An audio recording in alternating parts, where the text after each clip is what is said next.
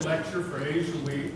Dr. Johnson has spoken several times in the gallery, has done great lectures over the past. She has a PhD from New York University. She's currently working on several books. One of them is The Birth of the Chinese Ancestor Cult, the Shang, and Ritual Bronzes. She's also working on the Oxford Handbook of Ancient China, and she is the editor and contributor to the auction, as well as 32 other scholars. Dr. Johnson has been a specialist in Buddhist art and early Chinese ritual bronzes, as well as ancient Chinese jades. She co-authored a fantastic book called The Jade Age, which compared Neolithic jades in American museums, and it's a seminal book. We have it for sale. It was published in Beijing, and it's a co-publication with Science Press from Beijing. So, without further ado, Dr. Johnson.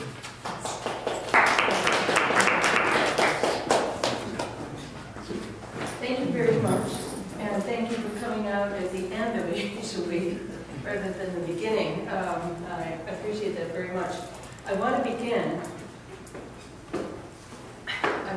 Is that good? I want to begin by showing just two videos, very 5-minute videos of the cave temple of Yonggang, because what I would like to talk about today is basically what's represented in this exhibit is the Sinification of Buddhism as it came from India and was reinterpreted. Can you all hear me?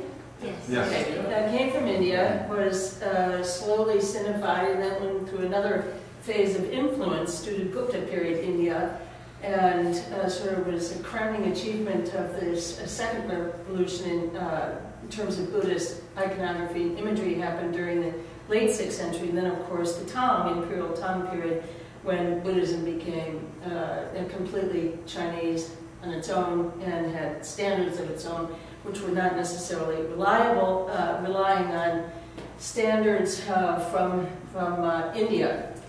So what I'd like to do is show, just for you to get into the spirit of the cave temple products of Buddhist imagery as they first entered China. We're going to see two short clips on Yonggang. Let them roll.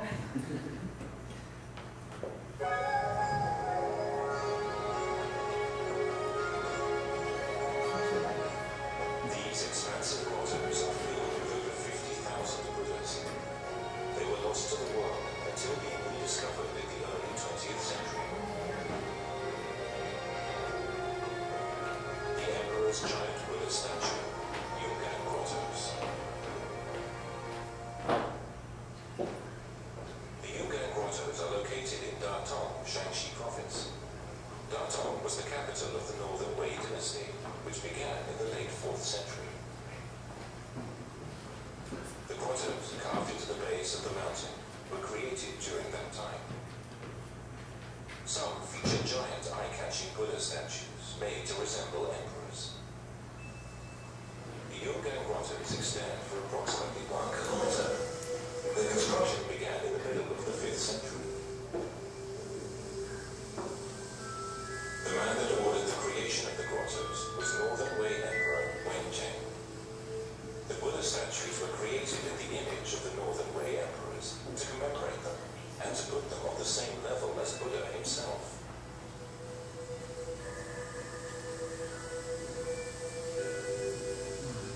This statue depicts Emperor Daowu, the first Northern Wei emperor. He was responsible for creating a new kingdom in northern China.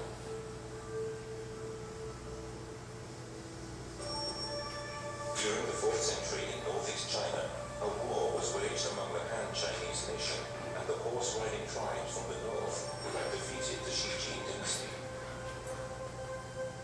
The victor was the Emperor Daowu, and his triumph established the Northern Wei dynasty.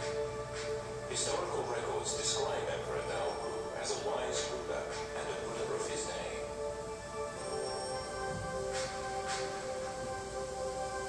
The biggest challenge that Emperor Daowu faced was how to unify his country's diverse population.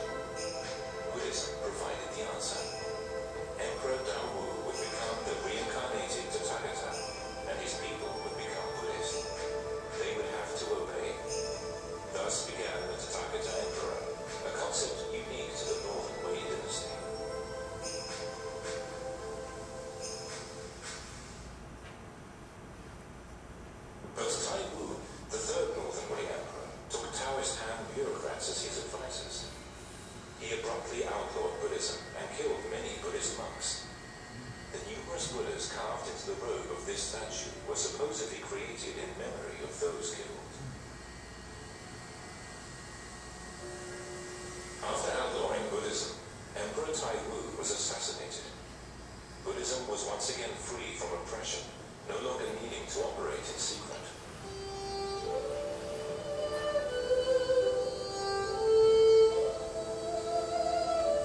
Taiwu's son, Emperor Jinmu, had secretly supported Buddhist groups behind his father's back, but he died before fully restoring Buddhism in his kingdom.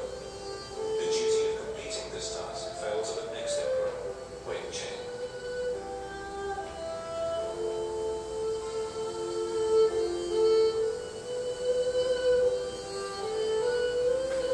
Emperor Wen Cheng re-established Buddhism as the national religion and built these enormous grottos.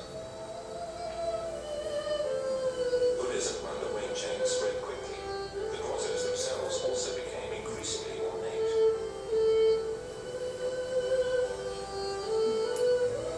The statues make it seem as if beautiful music is filling the grotto. The colorful female statues here differ from the simple Buddhas found elsewhere. They mirror the elegance of court life.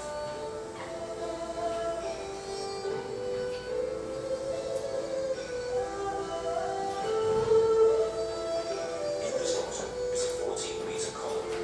It is covered in Buddhas both big and small. These extremely detailed statues are considered the height of Yunnan Buddhist architecture. But at the end of the 5th century, when the capital of the Northern Wei was moved to Luoyang, the grottos were abandoned. It wasn't until the beginning of the 20th century that they were discovered again.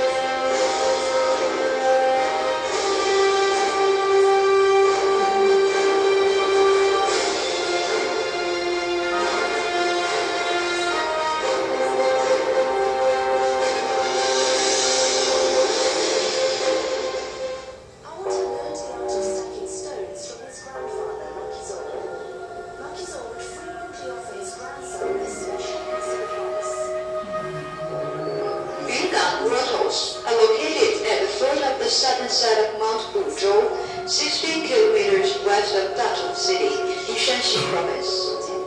The grottos extend 4 kilometers from east to west. It is one of the China's largest grottos, the others being the Mogao grottos in Yunhuang and the Longmen grottos in Luoyang. There are 45 caves at the Yunnan grottos containing 252 grottos and 51,000 figures illustrating Chinese Buddhism from the 5th to the 6th centuries. The construction of the caves started under the auspices of the noted monk Tan Yao in 453 AD and took 60 years to complete. 40,000 laborers and prisoners, including some people from Sri Lanka, contributed to this huge project. The work on this first period of coming lasted until the year 465 AD. The earliest caves have discernible Western features. The carvings and the pillar architecture of the cave facade follow the Indian style. But one can also discern a Greco-Roman influence in the stone particles that form a number of the caves and in some of the decorative motifs and minor figures. There are also Iranian, Byzantine, and other influences. Large caves were dug to house the giant statues. 30 to 50 meters tall. They are U-shaped and have arched roofs imitating the thatched sheds in ancient India. The images have tall bodies and occupy the major part of the caves, while on the outer walls, the 1,000 Buddhist statues are carved. This feature is rarely seen in the traditional history of grotto carving in China. The caves numbered 16 to 20 are the oldest complex, and each one symbolized one of the first 5 emperors from the Northern Wei dynasty. The thinnest emperor is the Buddha. The Buddhist leaders of the time believed that worshipping Buddha was essential for worshipping the emperor. The Yungan grottos constitute the masterpiece from the first peak of Chinese Buddhist art. They represent the successful fusion of Buddhist religious symbolic art from Levant and Central Asia with Chinese cultural traditions.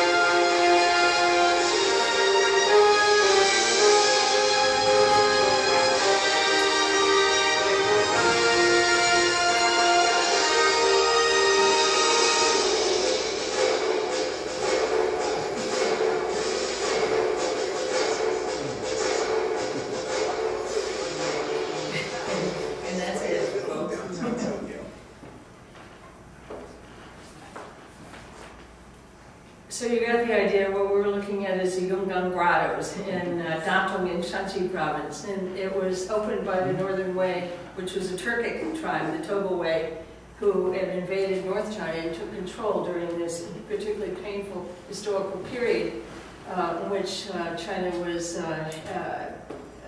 basically made up of warring kingdoms. Anyway, what I'd like to focus on now, we looked at Yungan cave grottos there, and the Longman was found in its central China. I don't know how familiar you are with, so if I'm too simple or simplistic, don't let me know. But what I'd like to focus on, and I wrote the article in here, in this catalog, on the Indian influence and Sinification of Buddhist art in China during the northern dynasties of 5th through 6th centuries. It took Buddhism about 4 centuries to really catch on in China. But as I said, the reason it caught on, and you probably couldn't hear it, it wasn't that articulate in the 2 Yungan short videos, that because of the chaos and disruption and fighting between lineages and families, and the fall of the Han Empire in the 3rd century AD, there was nothing but chaos and hope for some sort of resolution or salvation. And of course, Buddhism entered China at this particular time and became popular amidst the dynastic powers, and not only in the south, where the traditional southern native culture had revived itself and moved from the north, but in the north, since they were foreigners who were dominating China, they wanted to utilize something that would unite China under their rulership. And so Buddhism was the answer. Buddhism basically became a political organ of the government in both North and South China, but South and North China were divided. And I'm showing you this just because these are all in the gallery, and this is, I'm showing you what happens in the beginning, on the 2 left middle images, one which is right here, and another, where is it?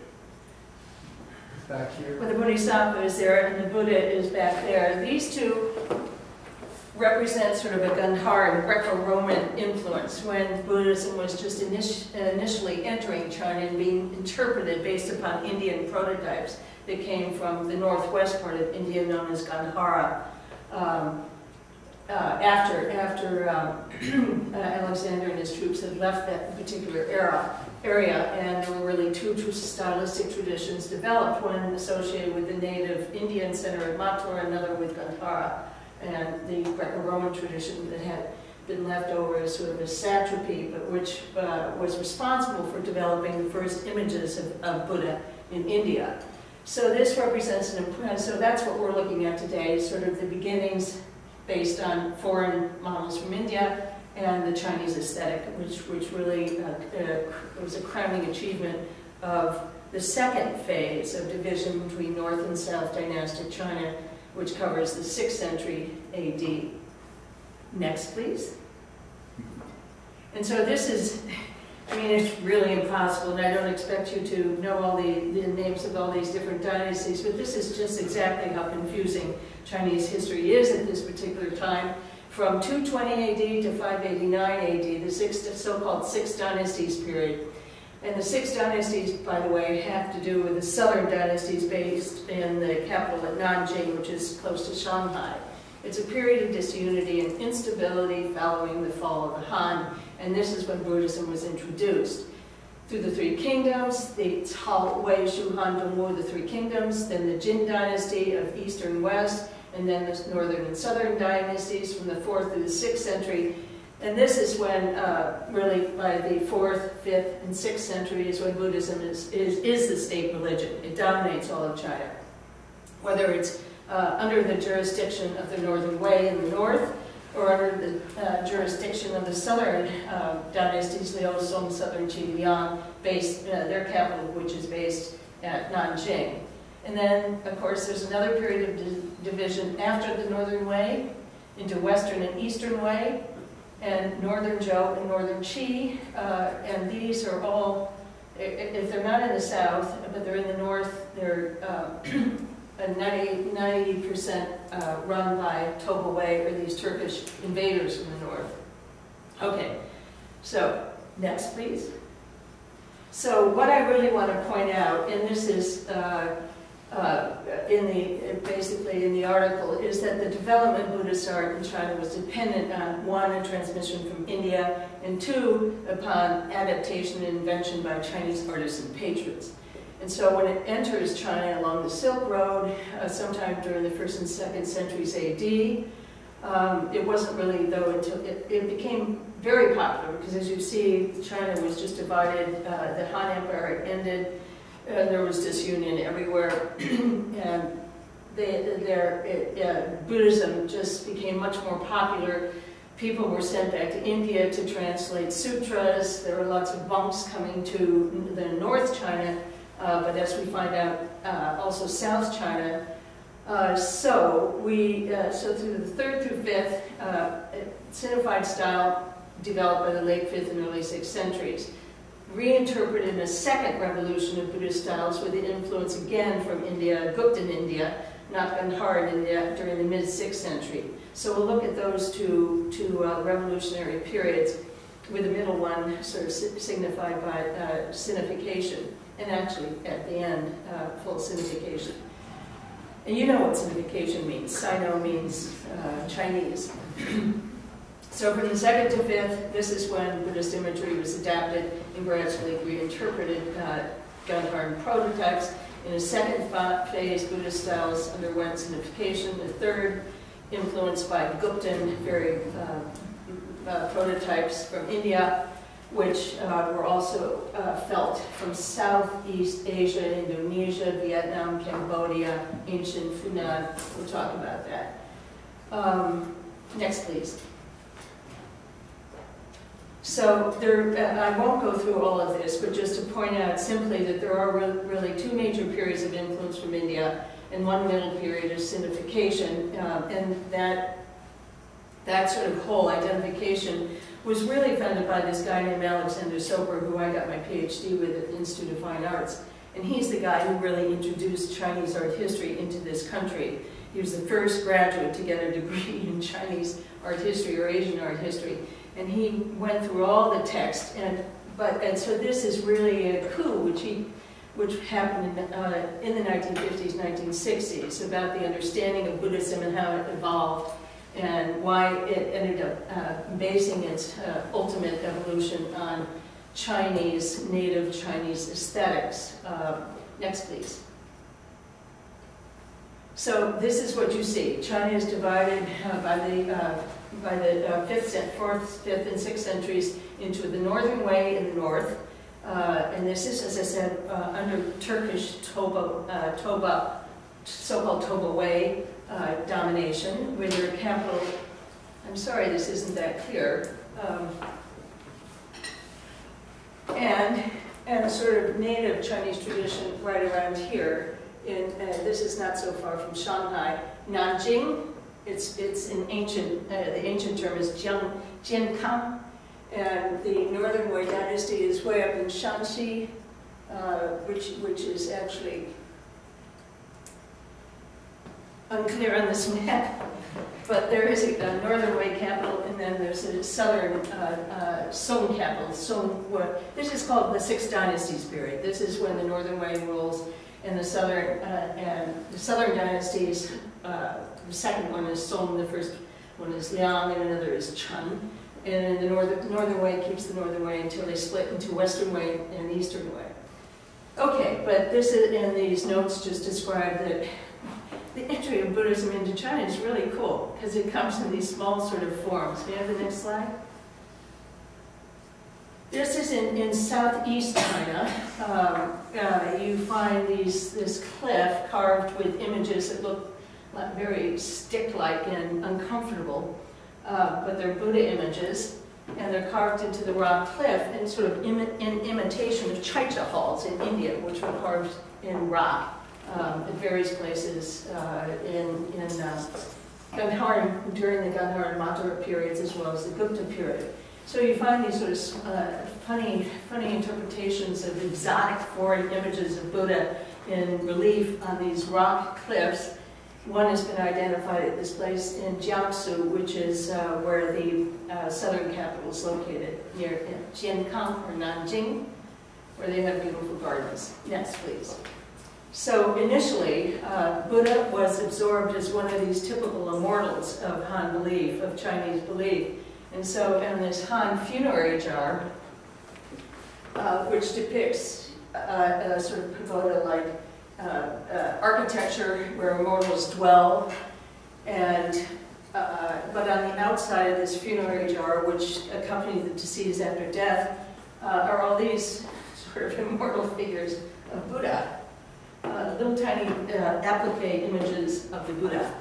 So the Buddha image at this particular point in the 2nd, 3rd, 4th centuries AD was basically an immortal, just like all the other Taoist images that were decorating funerary utensils that were buried with the deceased in the afterlife.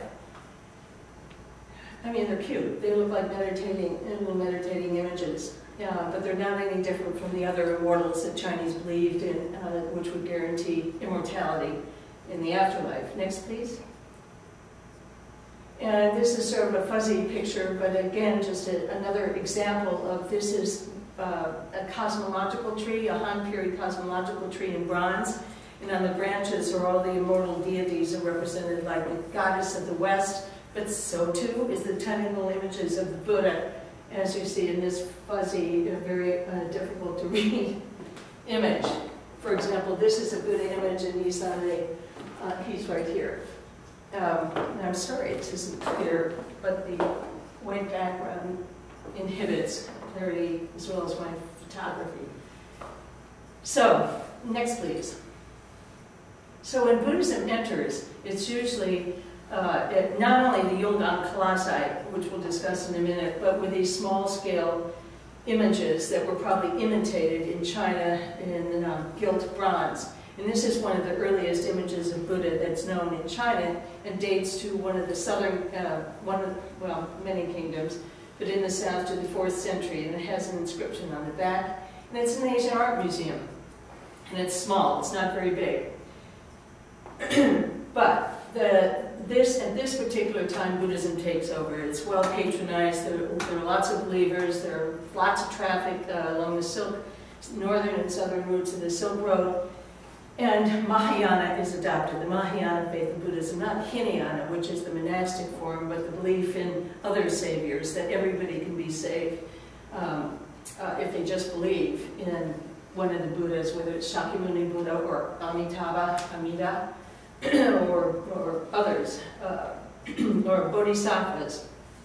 So So in the meanwhile, images were being created, Buddhist faith was expanding, and this on the right is the Gandharan prototype. And you can probably sort of pick out what looks like an interpretation of Western robes. This is a typical stone image of the meditating Buddha from the northwest part of India in meditating prose.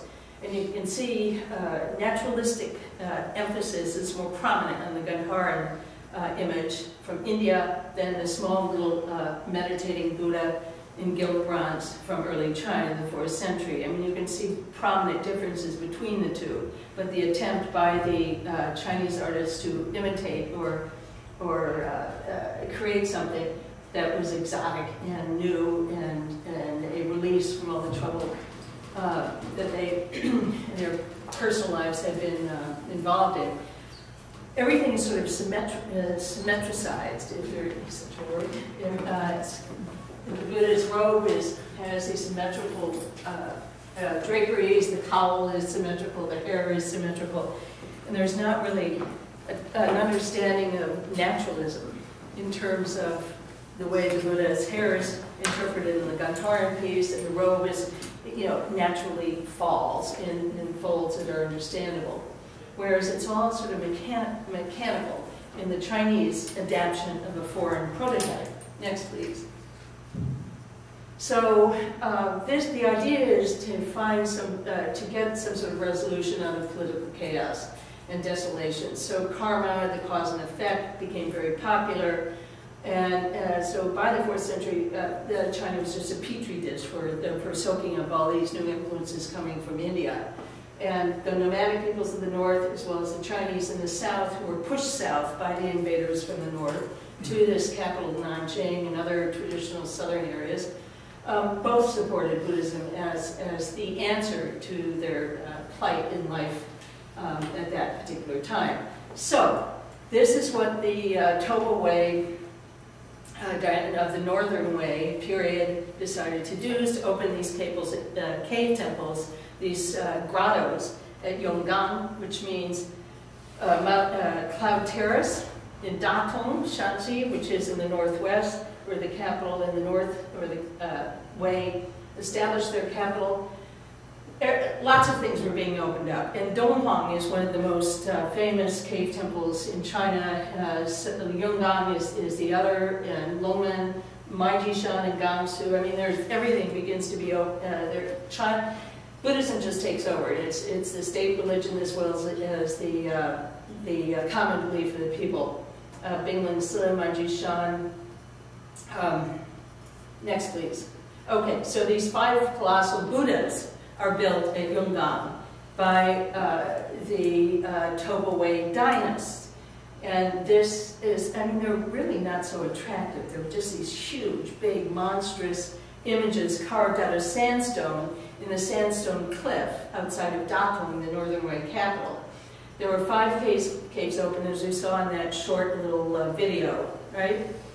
And this is one of the first ones. It's cave 16 through cave 20, and the facade has fallen off, but you see the holes. It would have been an architectural facade that looks like a Buddhist cave temple.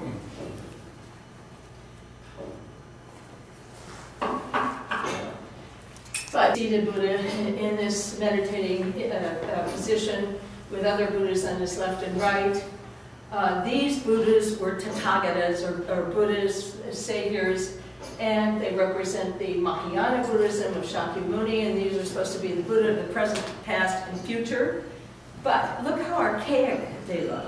They look very archaic, and that's because the Chinese are creating these colossi on the same sort of scale that the images at Amaravati or other cave temples in India were. I mean, it was modeled on the Indian precedent, but the interpretation creates a very sort of archaic expression, and this is oftentimes labeled as this sort of archaic period, the initial period of Buddhist art in China. And you can see why. The drapery in this particular case is very schematic and symmetrical, and interpreted in Chinese by Chinese hands. The face has this archaic smile that looks like it was borrowed between, or it came from somewhere, and the Chinese eyes aren't exactly Chinese, but they're, And the proportions are certainly colossal, but the interpretation is what we can call sort of rough and archaic, because it is based on a prototype that they didn't completely understand. And the robe, as you know, it doesn't expose the full body. It covers most of the body and one shoulder. In this case, it covers both shoulders. May I have the next, please? So, and the other Buddhas, there were 5 caves open to honor the 5, over a 60-year period, to honor the different rulers of the Northern Way period, except for this one guy who decided, like so many emperors in Chinese history, that he didn't want to follow the way of the Buddhists, he wanted to follow the way of the Taoists. So he persecuted Buddhists, throughout the land. And so, as it said in the film, in the video, if you could hear, all these little images of meditating Buddhas decorating the Buddha's robe are supposed to symbolize the spirits that were killed by the 3rd Northern Way emperor, who tried to get rid of Buddhism. He wanted control for himself, so reverted to another religious tenet, which didn't work. These are 2 sort of archaic other colossi at Yungan that show this foreign style being interpreted on a major, 10 times life-size images, which were painted, were gaudily painted, but none of that is preserved today. May I have the next? And this is just the one. It shows this particular image of the historic Buddha is standing, holding his robe in his left hand, and exposing his chest on the upper right shoulder area, where those tiny little Buddhas imitated or represented on his robe. And we do know the people who are responsible of persuading or, conning whomever into following the Buddhist way. The Xianbei or Toba Way invaders had a monk who supported them, and other monks who said, look, if you're gonna stay here and continue to control northern China or be influenced by southern China, then you've got to adopt Buddhism, and you've got to make the emperor Buddha incarnate. So these colossal Buddhas of at Yungan were believed to represent imperial power, or the emperors themselves, and they were created one by one, not over in 5 generations at least of emperors. So Fagua, the head monk, advocated that emperors, quote, emperors are contemporary Buddhas, and monks should pay respect and obey them. So too should the people, and so it worked. So when Fagua reported to the emperor, he took the step of hailing the emperor as a living Buddha. I mean, it's sort of like Mao Zedong today.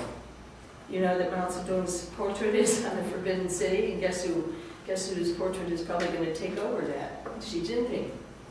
Okay, so thus the 5 caves at Yungan became icons of the foreign rulers, yet leaders who led the people out of chaos.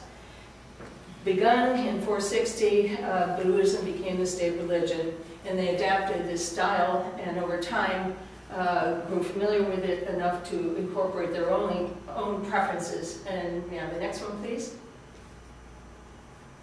So I wanted to show you again, these are the Gandharan prototypes that can be loosely used as the prototypes for the imagery represented at Yungan and at Donghuang and at Maijishan and other places that were opened during the 4th and 5th centuries AD.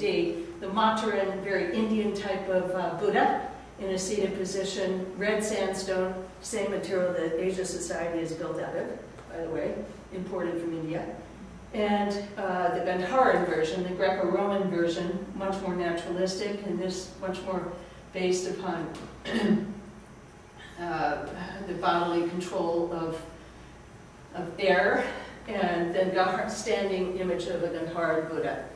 Next, please. So another of the other caves at Yungan were open before they were completely closed by the end of the 5th century. And these show this sort of plan that's been well known since Soper's day, and he's the one who outlined these, is that you have either a central pillar with 4 niches in Buddhas, or you have a central Buddha. But in both cases, or a Buddha back here, in both cases you can circumambulate, which is the way that these cave temples function in India. You know, you circumambulate around the stupa in order to gain karma, or good karma, and follow the Dharma, or Buddha law. So but you can see the images are all over the place, and they're every single inch of the cave temple is carved with some sort of dedication. What you begin to see are cartouches identifying which lay devotee or which Buddhist abbot committed to supporting the construction of a particular relief within the cave temples themselves. But these were opened, there were a couple, there are other caves in pairs or in threes at Yunnan that were also opened, and some are preserved with paint intact. And they show images which have to do with the life of Buddha. But what you can see in these small little details is that Chinese, fundamental Chinese properties appear, such as this, when in this particular relief is the departure of Siddhartha Gautama when he leaves his family of riches to begin a life of monastic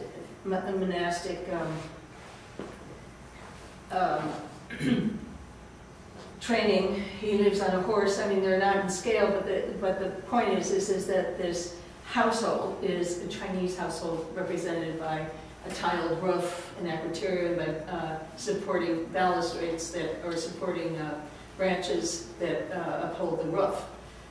So there are Chinese elements that outstrip those coming from India, and of course all the curlicue images and the tiled roof lines below are typically Chinese. So slowly these infiltrate the interpretation of Buddhist imagery. Next, please. So that by about 495 or 500 AD, Buddhism becomes Sinified. We look at details from another cave temple called Donghong, which probably lots of you have heard of. It's at the end of the Silk Road in the northwest part of China in Gansu province. And Donghong was opened just as early as Yonggang, but these particular slides show 2 things. The Sinification of Buddhism in terms of the Buddhist robe, the Buddhist eyelids, the dress that the bodhisattvas or other figures wear, as well as these donors who are represented. These are 2 separate reliefs. These don't go together. These are 2 separate inside the cave temple at Donghong.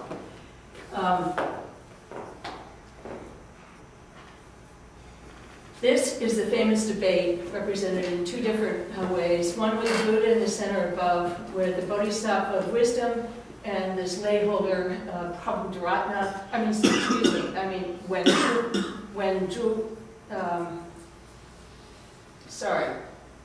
not Wenju, that's the Bodhisattva of wisdom, by Vimalakirti. Okay, so it's this debate with the Buddha image, and this debate comes from the Lotus Sutra, and it's something entirely Chinese in invention.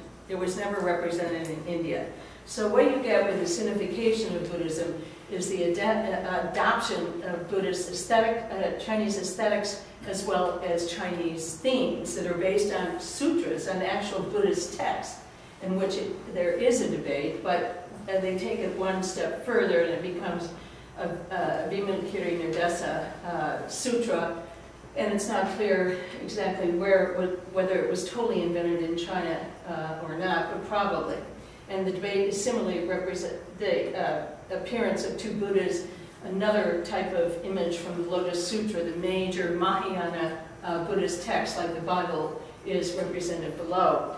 But the point is what you're witnessing here is all these little donors are dressed in Chinese robes, and this lay holder, who's a Buddhist devotee, actually outwits the Bodhisattva of wisdom in terms of talking about extinction and nirvana and what it means, and I'm not going to go into philosophical detail here. but you just have to take my word that it was a tie.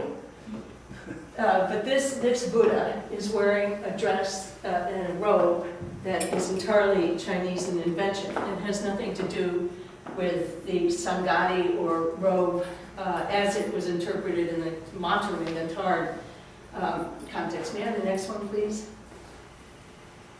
And this is just a close-up of that particular detail. What you see is there's a tie here to an inner shirt, and this looks like a changpao, or a Buddhist robe that is draped over one arm and covers this arm. In fact, it covers most of the Buddha in honor of this Confucian tradition of modesty. And then the skirt of the outer robe, it forms this sort of incredibly rhythmic design that is a schematic interpretation of the drapery. And what you also witness is the fiery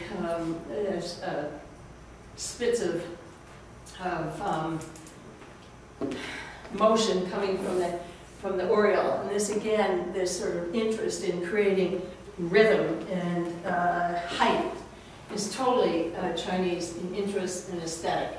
So if you look closely, you'll find that also the face is very Chinese in interpretation. The eyelids are this typical of the eyelid of most Mongoloid peoples. So at this point, you find sort of Sinification of Buddhist styles and a continued euphoria in the practice of Buddhism in China. Next, please. And this is a stele that was identified long ago by Soper, who put Buddhism on the map of Asia and the US, Buddhist art. It's a stele that's left not finished, but what it witnesses is a particular stele dated to 483, which was before the Northern Way moved south to Luoyang to open Longmen Caves and adopt formally everything from China in terms of costume, in terms of language, in terms of names, and intermarried with the Han Chinese. And this particular image identifies basically in 483 the use of the Chinese robe, which creates a sort of waterfall effect over the pedestal or the throne on which he sits. In this Abhaya Mudra, but you can see the long sash of the coming from the inner shirt. That's Chinese. That's invention. That's an invention of the Chinese to interpret their robe that the Buddha should wear. And this particular image is very interesting because it comes from Sichuan. And Sichuan, if you know the map of China, is in the southwest part of China. And they took sort of their inspiration from missionaries, Buddhist missionaries who were arriving at Nanjing, as well as those who were arriving overland from the south via India into China. This is what it's called, the epicanthic fold, which some of you in the audience have yourself. And this is what characterizes most of the facial or the eyes of the Buddhas in this particular phase of Sinification. Next, please. Okay, so here, historically what happens is represented by these two short paragraphs, is there was a decision to move away from the north, very north, far up north, where the Yongdang cave temples were located, and further northwest, where Donghang was located, to move south. This guy, Xiao Wen, implemented a drastic policy of Sinicization or Sinification, intending to centralize the government, make his multi-ethnic state easier to govern and assimilate. His predecessors had opened up Yongdang, that was eventually abandoned. He included changing artistic styles to reflect Chinese preferences and forcing the population to speak the language and to wear Chinese clothes. This so often happens in Chinese history. When the Mongols come in, or when the Manchus come in, this oftentimes happens, is this adaptation of Chinese aesthetics and practices in language and intermarriage. So even Emperor Xiaowen took the surname, not his Toba surname, Turkish one, to Chinese one, Yuan, But the crowning achievement occurred in 494 when this emperor moved the Northern Wei capital from the northwest at Pingchong or Datong to Luoyang, a city long acknowledged as a major center of traditional Chinese practice and beliefs and history. Next, please. So, what happened? Another cave temple was opened, and this was by Emperor Xuanwu. Shaowen died before, or I guess he just got there, and he opened this cave temple on the Yi and Luo rivers in Henan.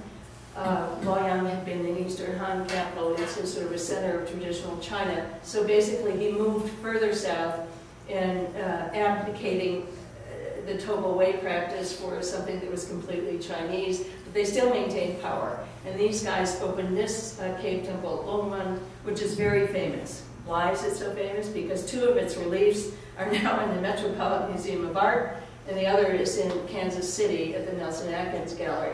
And they have to do with the imperial procession reliefs which come from these walls. It's called the Emperor and the Empress Procession.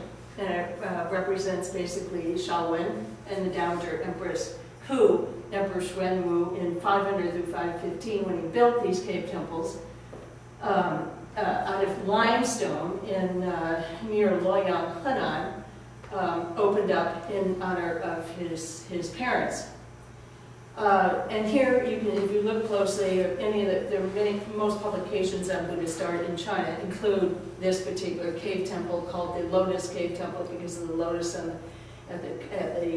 serving as the canopy over this Buddha. But he's in this mudra, and what does he wear? He wears the traditional Changpao, or Chinese robe, with an undershirt tied with a sash, totally modest, not exposing his chest as would the Indian Matharan image do, but in representing basically the Sinification of Buddhism. So instead of calling this, I think it's elongated style. But the term I think is inappropriate for this period. Sinified style is what characterizes this new phase of Buddhism when it moves its capital, the Northern Wei moved their capital south. And you can see it in the sort of rippling effect of the overhang and the drapery. This emphasis upon calligraphic rhythms is very much Chinese in aesthetic and has nothing to do with India. Next, please. Okay, this is just some more historical data if you want evidence for the popularity of these new a new influence that comes to dominate painting, as well as what doesn't exist, but does exist in histories and textbooks. That there's a lot going on in terms of Buddhism and the way it's expressed stylistically. There are lots of painters whose paintings are known. Buddhism was persecuted so many different times in its history that very little of, other than these big cave temples, still survive, and of course all of these sculptures that are represented here. But this you should notice, just to, is that according to the Wei Shu, the history of Wei in the 510s, there were about 13,727 Buddhist monasteries for monks and nuns in local states and cities. I mean, that's huge. And in the 520s, the early 6th century, the Northern Wei had nearly 2 million monks and nuns living in more than 30,000 monasteries. Representative is the opening of completely new grottos at a place we'll look at in a minute, briefly, Qinyang in Gansu, dated to 509, and other things like Longmen. Next, please. So here you see the new Sinified style, represented by this adoption of Chinese habits. In these robes that the standing Buddhists wear, I mean, you can see all this sort of Chinese, flattening the image and emphasizing the rhythm of drapery, loosening it up. It's no longer this sort of archaic mechanical interpretation of the so-called archaicizing style of the first period, but rather a Sinified style with a Sinified robe and a Sinified facial features. And this is a new cave temple that was opened about the same time that Longman was, in around 500. Next, please. And this really represents the whole sort of height and calligraphic rhythm that was so emphasized elsewhere in imageries, in reliefs, relief images from temples, even in the Longman Cave Temple. We can't see the detail as well, but this is at the Metropolitan Museum of Art, this particular work. And it's a gilt bronze altarpiece. It probably would have had its own temple enclosure, but it's just a beautiful example. Although it emphasizes symmetry, I mean, you can see the rhythm of the apsaras as they decorate the exterior of the mandala behind the Buddha.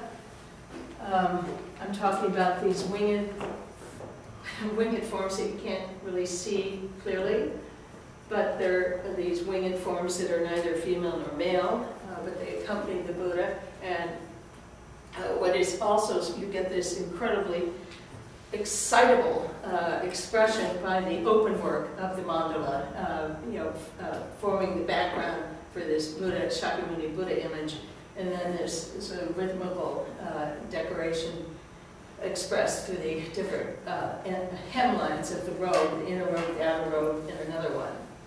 And then, of course, these lions are in different positions of expression, sort of echoing a yin-yang type of formal balance. There's a lot more detail that adds to this incredibly hyper expression of this stele that characterizes this Sinified style. Next, please. And you can witness it, particularly in these Eastern Way images that are represented here. But this is what is so interesting, is that, you know, it's a lot more complicated than the Buddhist revolutions that hit China. And Buddhism has not died in China. It's still going strong, but it's discouraged. The second revolution, and again a new Indianizing phase after this Sinified phase, comes from India. But it primarily, again, comes from traditional southern China, in Sichuan as well as Nanjing. And it comes via sites like Amaravati, later kingdom, Gupta period, and Mahamalapuram in Pallava kingdom, India, and Anuradhapura in Sri Lanka, where maybe some of you have been. This is the Guptan style that takes over and now influences China once again before it goes its own way in the Tang period. Western and Eastern ways, China becomes divided again between Western and Eastern way. That's again these Xianbei peoples who establish a capital in Chang'an and then in the east, and then the southern dynasties continue to somehow function in the south. But they're still, you know, absolutely, totally dedicated, you know, on the political top end as well as the political low end in supporting Buddhism. So despite this political turbulence and civil war that broke out, the Luoyang area and Nanjing continued to promote Buddhist production. And after these Western and Eastern way broke up, then what took over in their place are dynasties called the Northern Zhou and the Northern Qi. Yeah. So the Northern Qi are represented by a Chinese lineage, and the Western one, the Northern Zhou, are represented by Xianbei rulers, these total Wei people relations. So the Buddhist style, though, that emerged from this is oftentimes called columnar. Next, please. And this is just to give you an idea where Chang'an is in the Northern Zhou, Northern Qi, and in the Southern Chun, this is Nanjing. So Buddhism thrives. Next. But this is what happens. All of the images look like big columns, as if their bodies are somehow suddenly really important. And sometimes they look like they're elongated, sometimes they look just like columns. And this is you have to take my word, but this is Northern Zhou, which is always more conservative than Eastern Wei or Northern Qi, is represented on the left. Stele show this new emphasis that you see it more evident in other sculptures where the body is much more important. Solidity, wet drapery.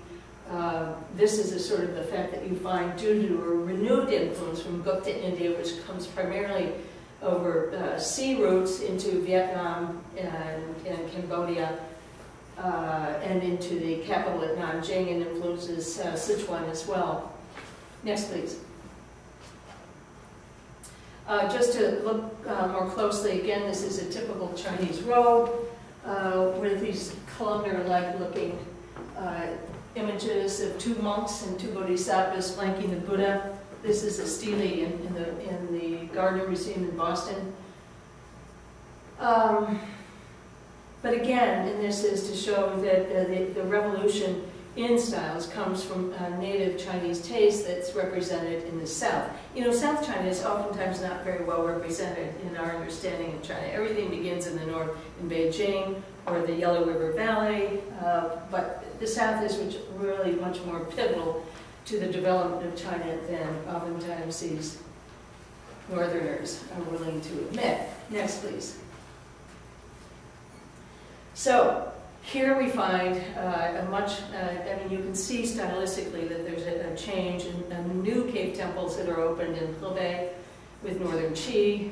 The Buddha's body looks much more like a column or a pose, as if there's this qi or breath or air inside the chest that is being emphasized. The head becomes much larger in relationship to the body.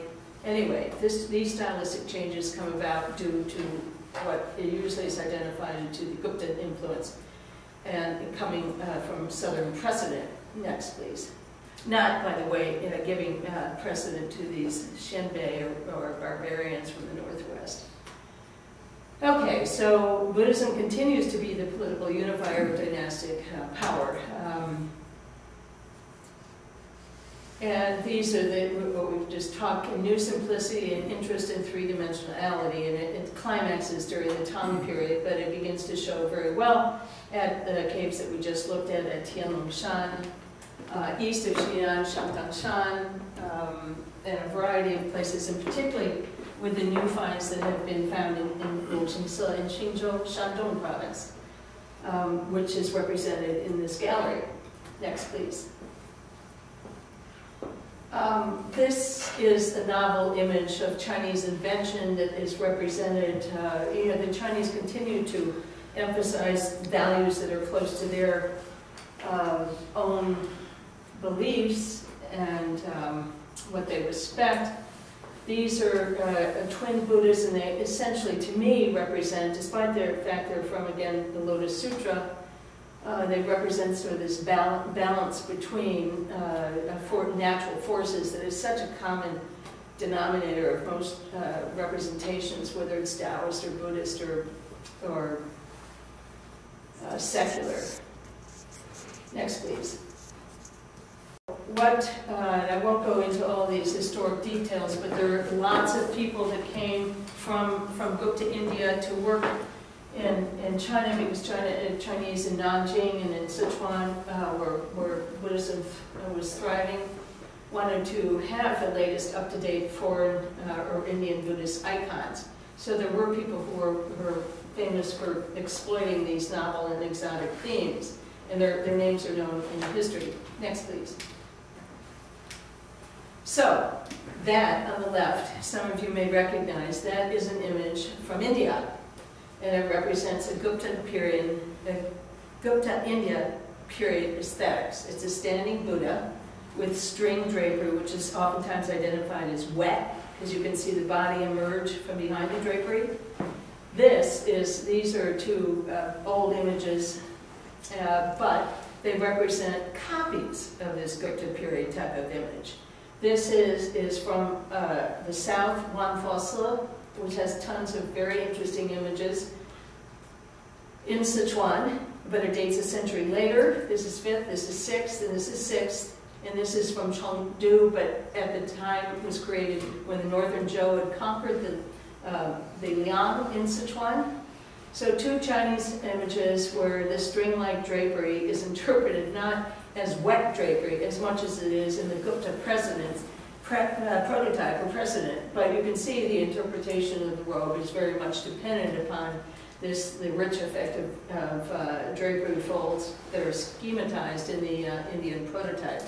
And what you see at the Met in terms of Northern Qi emphasis, Eastern Wei emphasis, and here is this emphasis upon incredibly rich, luxuriant aureole filled with acanthuses and other rich vegetal motifs, and this contrast with the simplicity of the body that emerges through. You don't see these aureoles here, but they once did exist. But this shows that there's a very close correspondence, and the Chinese at this particular point try to work out the qualities of a solid body and what it would, how it should look in terms of new ideals of Chinese Buddhism. Next, please. So, I'm not going to, basically what we've been talking about is this resurgence of a fleshy, strong head, a very powerful head, and a stronger, more solid body. These influences are remarkably well preserved in these limestone and marble sculptures recently discovered in Qingzhou, Shandong, which are represented in this exhibit here at Throckmorton's. And there's a variety of Buddhist styles that reflect not only the renewed Guptan influence of Gandhara and Mataran Buddhist types of the Gupta period, but also exhibit interpretations of the new South Indian Buddhist styles of Amaravati and related Fulanese Buddhist styles known from Cambodia, Vietnam, even Borobudur, if any of you have been to Java. That particular style of Buddhist representation is based on Guptan precedent. And so is the styles during Northern Qi in China. Next, please. So this is a bronze. It's not from India, by the way. That's incorrect. It's from it's from Vietnam, but it represents the Amaravati style. This is from China, and it's in a private collection of a Cleveland curator. And this is an example from Longxingse in Shandong, which is identical to one of Spencer Throckmorton's pieces that is, whether there are one or two around here, and you can see them when the lights are on. So all this new stuff is coming directly from India, but being reinterpreted by the Chinese. And if you look at the next two, next, please. At this one, and the next one, and the next one, that there is an incredible invention of Chinese aesthetics combined with this renewed interest on the solidity of the head as well as the solidity of the body. I mean, you don't find true naturalism, but what you do find is a combination of an emphasis upon this full-bodied head, which is just, it's totally Chinese interpretation. And it's a beautiful rendition, and some of the most beautiful images, exist from the Northern Qi. It's represented by that head over there. These are actually from Longxingse remains that have been uncovered from caches in Shandong. But the jewelry, if you could see it in detail, is a combination of Indian motifs and Chinese jewels. So there's sort of a new interest and sort of a breakthrough in terms of adapting their material aesthetics with this new resurgence of influences coming from India, but that in the long run will end in something completely Chinese in aesthetic and Chinese in experimentation. And these two images back in front of a bodhisattva and in front of a Buddha, although they represent iconographic principles of Buddhism, the interpretation is usually more Chinese in aesthetic than it is foreign. Next, please. Okay, so You know that Buddhism died in China. I mean, in India. The Huns invaded, later Turks in the early 6th century. Then, of course, Muslim came in. But Buddhism died there, and so as a consequence, Buddhism developed its most humanizing and secularizing characteristics during the Tang, most cosmopolitan, international during the Tang period, and later phases of Chinese history. It definitely did not die out, but it did die out in India, although Hinayana Buddhism survived of course, in Indonesia and Southeast Asia, Thailand, etc. And Mahayana survived in China. But next, please. These are two pieces that are some of the most expressively dynamic examples of Northern Qi top-notch art, whether it's the head of a bodhisattva or a standing image of the Buddha with a slightly protruding belly and schematized drapery. This particular image shows you that although there's a reliance on the Indian prototype, it's Chinese in terms of this sort of spiritual expression through the interpretation of the iconographic frontal image, although it's interpreted in the round and 3 dimensions, but the emphasis upon the head, which has this sort of spiritual expression that is unique to the Chinese interpretation. And that's all.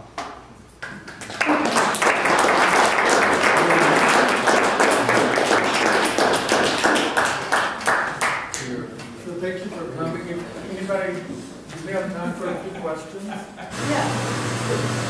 Keep it up. Keep it up. Keep it up. Does anyone have a question?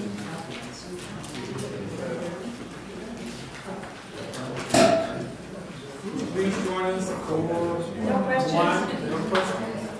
No one? No? No? Okay. The concept of sinification, just generally across the board, I understand how it affected this particular genre of art, but Yeah. as an overarching concept, how has that evolved? Well, it just means that, basically, in order to accommodate Chinese interests and Chinese support, you have to adapt certain things to look Chinese, right? And so that's what I mean by sinified, to become more Chinese. And so the head of this Buddha would not ever be mistaken for Indian, that it's completely Chinese in expression. But this took it took a while to sort of work out the kinks and details of modeling a Buddhist head without, perverting the institution of Buddhism and what it represents in terms of ideals. But sinification is just basically adapting the imagery to suit the Chinese aesthetics.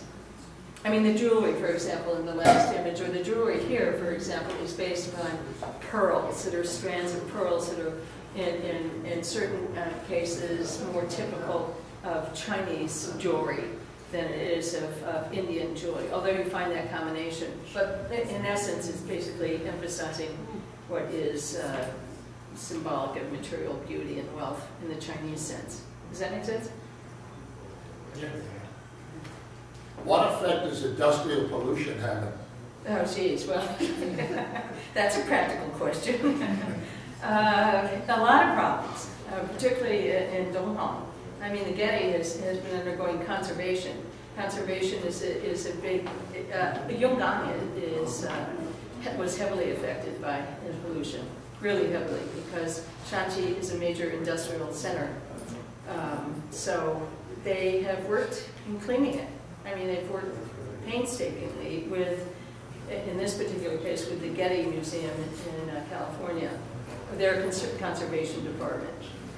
But immediately outside of Beijing, and especially in temples like Shantangshan, which are in Hebei, it's a great problem too. Shanxi and Hebei, they're both seriously affected by pollution. Nice question. Yeah, in one of the early slides that you showed of the cave, you had pointed out to us the holes in the back wall that Oh, were left from support. Would that have been then at the front of the cave or just over?